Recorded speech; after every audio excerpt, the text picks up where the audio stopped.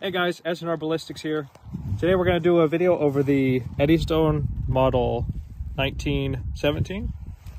This particular rifle was made in 1918, as you can see the date with the barrel here. So this was made towards the end of the First War, but as you can see it has been re-arsenaled for World War II. We've got our cartouche here for Rock Island Armory. And also the proof mark, Frank something, that's a K, I don't remember his last name. Got our rack number here, number 196. We've also got some other items here. Yeah, these items are just some display items. We got just a World War II M1 steel pot. Doesn't have the front leather strap there, but so canteen, web belt. We've got the 1911 that was re-arsenaled for the Second World War. These are just some display items we brought back out just to go along with the theme of the video. World War I, World War II. And guys, if you know your history on these, you know that they were very popular in the First War. I believe Sergeant York used this rifle, although he did say he did prefer the 1903. If you notice the looks of it, it resembles a British Enfield. And I don't know much of the history behind all that. I think it's just kind of America's take on Enfield, but chambered in 30-06. Today we're going to be shooting some Winchester Super X PowerPoint. We just got done with deer season out here. This was the gun I used during the season, and so I'm just going to shoot some of these rounds off. As you can see, we got a new target out there. We're not going to be shooting that today because it will not stand up to 30-06. We will be shooting at the steel pipe and that little metal sheet stuck into the rotting pumpkin from our previous video. Also would like to mention this gun holds 6 rounds of 30-06.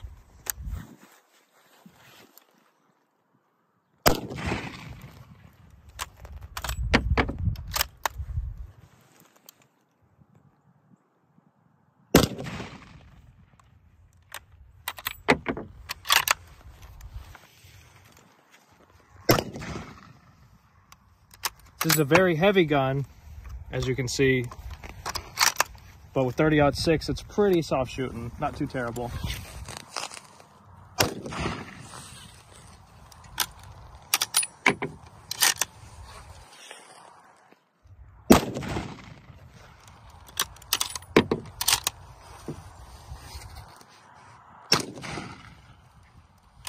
All right, she's empty. We'll load up another 6 and let Houston kind of give his opinion on the gun and take some shots with it. All right, we're gonna go ahead and load up 6 more rounds of 30-06. Just like pretty much any bolt action, it's just got an internal Dox magazine. Again, it holds 6 rounds of 30-06.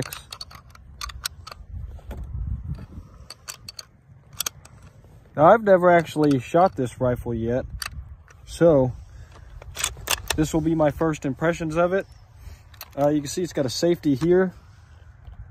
That's safe. That's fire. Talk about that peep sight real quick, actually. Oh yeah, you also have this real neat sight. It's kind of similar to a Buffington rear sight, I believe. That would be your just standard sight for when you're shooting. Then if you want to go out to farther elevations, it's marked all the way up to 1,600 meters. Of course, you'd have a pretty steep angle. You would use this for your rear sight. Obviously, same front sight. And guys, what makes this rifle real sturdy is these ears right here that they put on to protect this sight. It gives it a real nice durability to this gun. So we're gonna go ahead and put these 6 rounds through it, see what we can do, get some impression of it.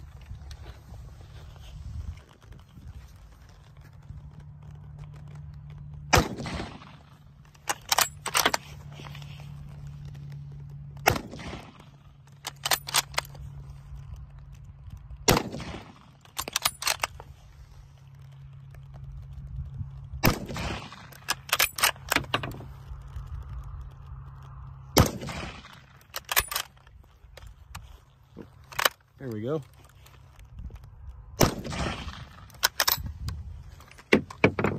Overall, smooth shooting rifle. I mean, this action is real smooth.